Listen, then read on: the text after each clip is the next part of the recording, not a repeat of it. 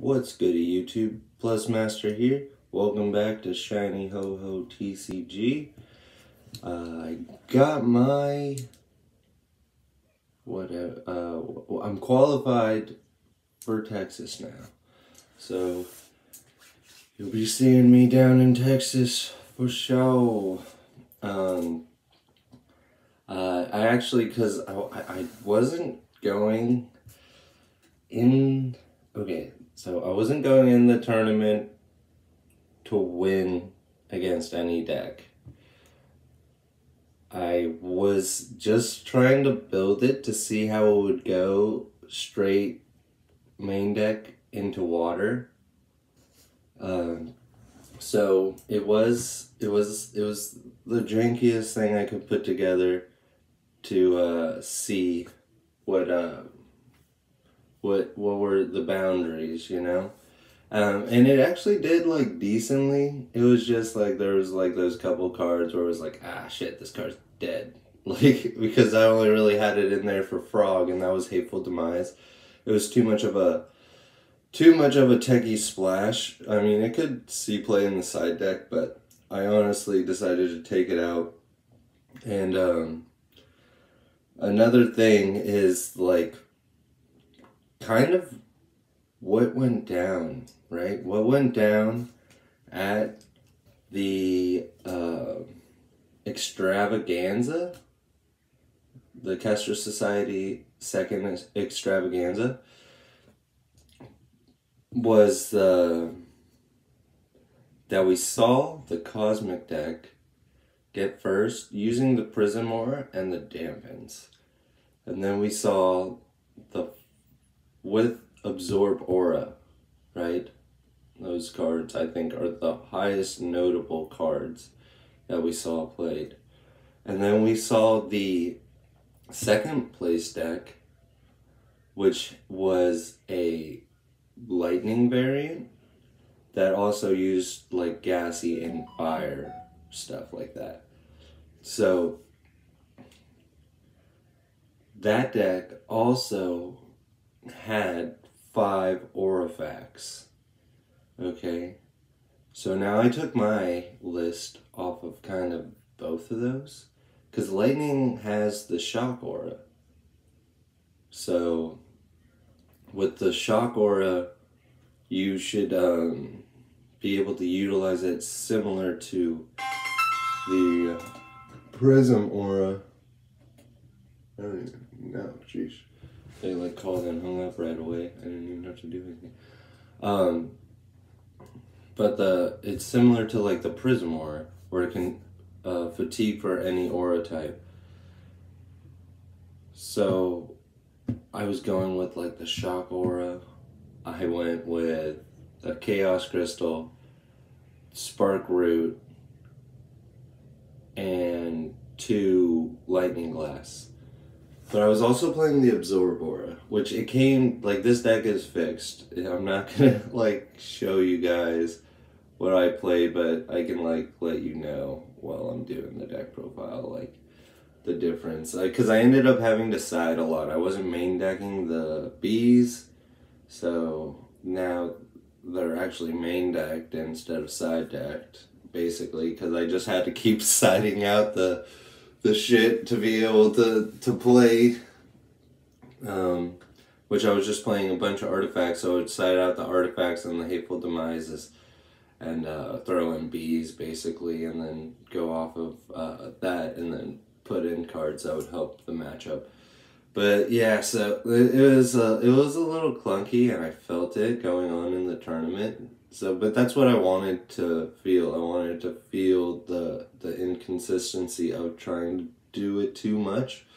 So now I kind of, I know where the limit is. So that was a really good learning experience. But so the main thing about the extravaganza that I think happened here is that 2 Absorb Aura and 2 Aurifacts are, like, meta now. It's either you play 2 Absorb Aura and 2 Aurifacts, or you play no Aurifacts. Just, that's the meta right now. And the reason why you need to play the 2 Aurifacts if you're playing the Absorb Aura, I believe anyway, is that if they're not playing the Aurifacts, at least you can absorb your own Aurifact to be able to get the 1 energy for it. And then it's going to be the same thing, like you might need to just absorb your own Aurifact just to be able to extend your play, because they're going to +1 if you don't do it. So it's going to become a weird thing. I was playing Dampen, so I was able to dampen on the Absorb Aura, but then he was able to spread. It was Fearsome Critter. I can go over the decks I play. It was Fearsome Critter, so I was able to get there and smack it. And killed the... It was a Chaos Crystal too, so it was easy. I was just like, dang, I'm just trying to get there. So, yeah, I slimmed it up a little bit. I don't really like the artifacts at all. So, yeah, and then I'll be going over some other stuff. There's supposed to be a list that comes out that's supposed to be some... I'm hoping it's just the list of all the playable Fourth Wall Wilderness effects, but it also could be like a list that will be like a pre-blitz list to get you ready for like a blitz format in Dallas. I'm not really sure, but if it is like that, I think I'm ready. I've got a lot of cards. Got a lot of decks built already. Like, I feel like it's almost going to be like, okay, here's this, and I just need to do this and that, and then it'll be chilling. So we'll see. So, thank you guys so much for watching. Let's get into the deck profile. Remember to like, comment, subscribe. Consider backing us on Patreon. Alright, so that list I was talking about, you guys that have heard about it, actually ended up being just informing everybody that in the Texas tournament at the end of the month, you're not going to be able to use first edition Cryptic Nation. So if that is something that you need to worry about, I recommend go and trying to find some homies that hopefully have that card in second edition. You can try ordering it, see if it comes in at time, but you might, and it just, supply is gonna come into factor too, maybe in that at that point. But you could risk it, and if there is just like a few cards you need, you can, hopefully they'll have them at a vending booth at the event. That way you can just pick up those cards. So, and hopefully a lot of those people know that that's going to be like a thing. And I'm pretty sure, they're going to have the second editions anyway. Just because a lot of those cards are really good and they're in a lot of decks, so. Yeah, let's get into the deck profile though. That was all it is. So if you have first edition Cryptic Nation in your decks that you're going to Texas with, you got to switch those out to second edition. Sorry about that. Don't worry, it's not that big of a deal. Second edition is cheap, and you should be playing second edition anyway. What are you doing playing first edition? Don't flex like that. Just save those first editions. Alright. So, what I took to the event was Lightning. I was playing Quets. I'll kind of go over the changes I ended up making. So I made this more consistent, basically, than what I went with. Because I just wanted to see... Because being able to Hateful Demise a Frog, which I didn't even play Water. I played Cosmic, which I won against. Then I played... Fearsome Critters, which I lost. It was 2-1. I lost to it. I just couldn't get a Quetz out fast enough. Because he kept just absorb oraing. Everyone absorb oraed my stuff more than I got to absorb aura their stuff. But it was a lot easier because I opened a lot more because I was playing so many. So And that really hurt because it was like a -1 and a plus. I mean, not really like a +1, but I guess they get the aura. So they just get to dig into their deck, you know, and hinder me. Now I'm maxed out on the Thunderbirds. I really just like seeing this Thunderbird because he can trigger the Lightning Storm also. So, and then I'm playing, I just like this art of the Ball Lightning. So I'm playing 2 Ball Lightning. And I'm playing 2 of the Chibi Quets. I was trying to get this off as a trap, but it was really hard. I think traps are just really hard to play because they kind of tend to just, people will just tend to like smack the thing the trap is under once you've tapped out for aura. And his other effect is really good. Besides him just being a flyer, it's really good to just, if he sits on the board for 3 turns, he'll turn into a Quetz. So it's really good for that. But I'll go over like a little combo in a second once there's more cards out. But there is like a little way to get Quetz out on your opponent's turn 2 or turn 3. Maxed out on the bees now. I didn't play any bees in the main deck, and I was just siding the 5 bees in. So now I'm just maxed out. They were pretty much, what was it? It was like Chaos Crystal, Spark Root, 2 Hateful Demise, and I think this was, I can't remember what that was, but yeah, so I can't remember, but that's pretty much what I ended up siding in. And the Paralyze, it's also, that's also why I really liked the Lightning deck, just because they have the automatic access to this card, being able to kind of shut them down, and you can like chain to their lightning bolt, lightning in a bottles, you know, so then when they try to lightning in a bottle something, you can just paralyze it, so it'll stand but it'll be paralyzed, so it'll attack for 0. So that was like really nice, and it's like just an obvious window to hit, you know. 2 Dampens. The Dampens, I was playing them. I kept them in here. They're just really good, and they're easy to get off. So, besides the Dampens, the only other one is like, like a guy was there and he was saying like 4 Quets is too much, and I'm just like, yo, 4 Quets and 3 Thunderbird is not enough, and I want more. So I'm playing one of these. When they kill the Quets, I'll just shuffle it back. That could also help trigger this Chibi Quets late game, which will be nice, because that ended up happening to me where I had the Quets in hand, I had it on board, and I had it in limbo, but I didn't have it in spellbook, so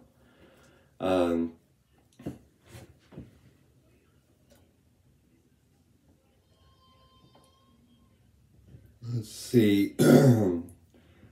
Then the 2 Absorb Auras, I kept them in here. 2 Bookmark. 1 Lightning Storm. This Quet's not really in here. It's not. I gotta pull this stuff down. Oops, sorry.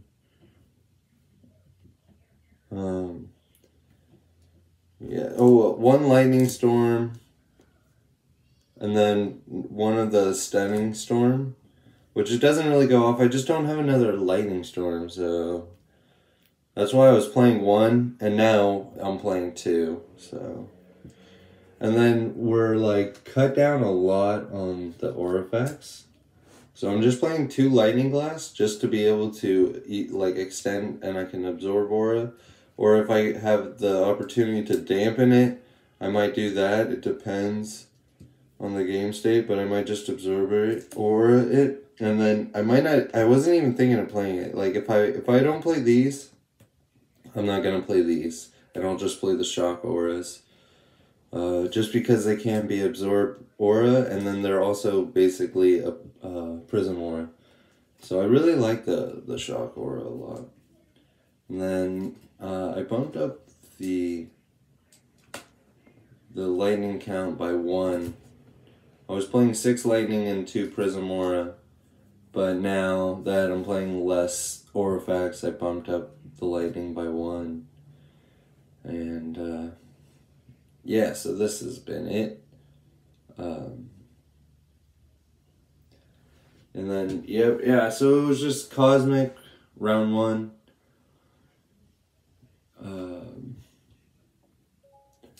Cosmic round 1. And then it was Fearsome Critter, round 2. And then Napa OTK, round 3. So I lost to Napa. I just didn't open very well, and Napa's pretty decent in the sky, because like it can kind of kill these things with some equipment. It can kill this, or it has the ability to hit these things also. So Napa's pretty good. I actually have a list I was working on, so I'll be coming out with that one too. It's different than the last list. So the payout, because it contradicts some of the stuff I said, but the payout should take care of it for this deck, which it's the what's his name? Indrid Cole. Yeah, so the deck is actually playing Indrid Cole. But I actually might have like a combo to get Indrid Cole out easily. And there's a bunch of other stuff. Anyway, alright, let's focus on the thing at hand here. The combo. So this can be played as a trap. So you can put this under the shock aura. So if you have pretty much, you have to have the Quetz in your hand, and then like 1 tapped lightning, obviously, to play the shock aura, and then 1 lightning. So you'll be able to, if they attack the shock aura, you can tap the shock aura to activate the trap, which then you can tap your aura. So this is a turn that you can't do this your turn 1, but the second turn it'll be ready for your opponent's next turn. And then you tap the aura to play the Quetz from hand. So, and then you'll get Quetz out on technically your turn 2. And then you'll get it. You'll be able to actually use it your turn 3, but you won't be able to use it your turn 2. So that was like a nice little combo. And just the Chibi Quetz are kind of like annoying when they're up in the air and shit, and they sit there, yeah. And it just takes 3 turns. So if you don't get Quetz, this helps you get Quetz for sure. So, yeah, I'm going to be coming out with the list. I'm sorry it's a little bit lag on the side deck list. I was trying to deal with, like, go to the qualifier and, you know, see what's up with all the decks and what I wanted to talk about for sides and stuff like that. So I was kind of waiting on that. It just took a second to get to a qualifier. Which it was at Imperial, my local card shop down here in Vista. So I was super happy to be able to enter that.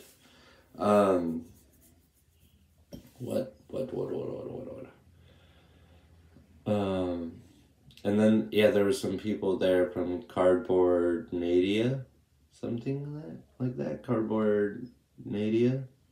Cardboardia? Cardboardia sounds like that's more like it.